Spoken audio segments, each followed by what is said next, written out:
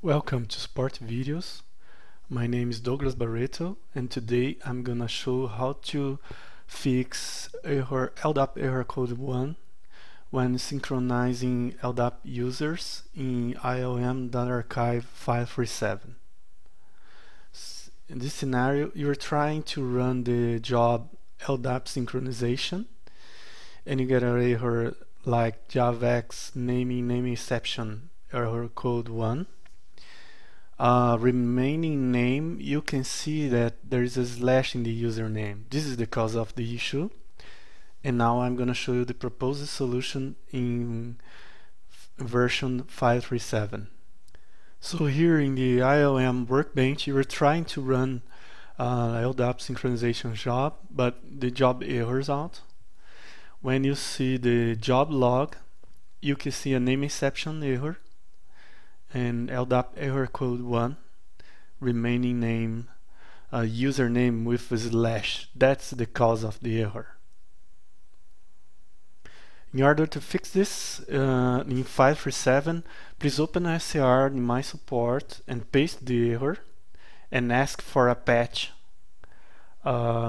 Support should return with a patch, and I'm going to show you how to apply this patch.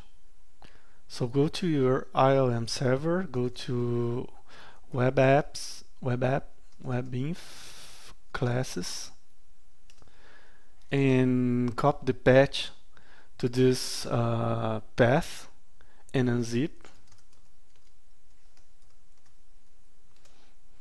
Just unzip the path, so you should have a com directory, and restart the IOM service. Just stop the server. Make sure the service is not running and restart the service.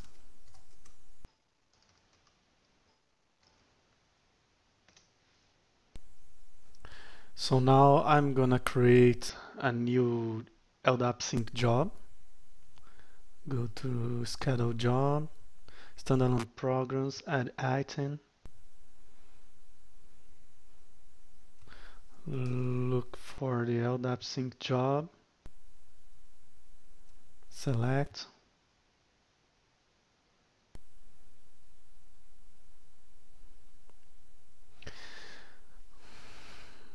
Enter the host, port, user, demonstrator user to connect, password,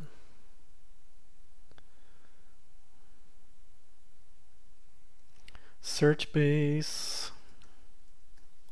user filter. I'm gonna put object class user, the group base, and the group filter.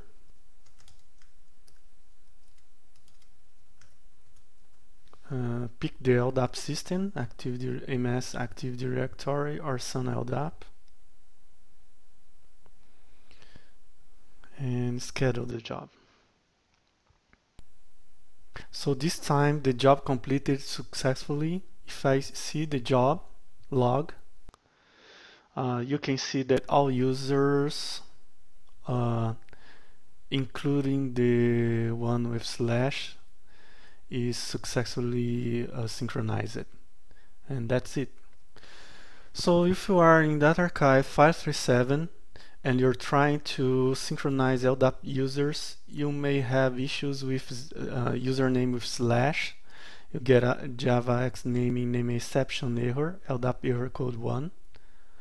The solution for 537 is to open SCR and ask patch 537 LDAP slash and error fix, and copy to the server in the web app webinf classes directory. Just unzip the patch there and restart the service. For 6.1 and later, the fix is already included, and the slash is replaced by a dot in the ILM side. Any questions, comments, suggestions, please send an email to supportvideos@informatica.com or in twitter.com/infosupport. Thank you.